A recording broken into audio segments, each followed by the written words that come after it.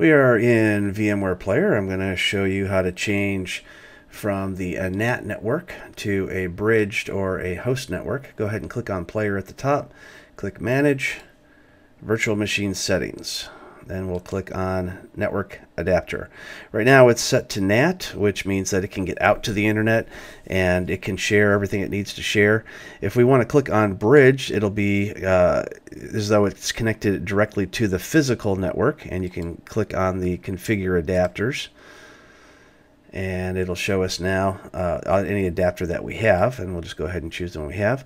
We can also replicate the physical network connection state so it looks just like a regular computer. If we want, we can also just go ahead and click on host only, which is a private network shared with the host. So this type of network will only communicate with the host and not with any other computers. So the bridge will communicate with the other VMs as well, but host only will not.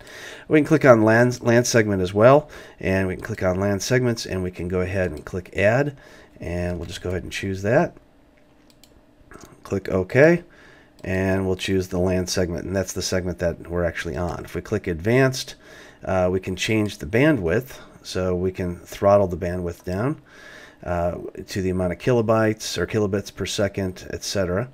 And we can also change the MAC address if we want. So if you have another duplicate MAC address on there, you can get rid of that.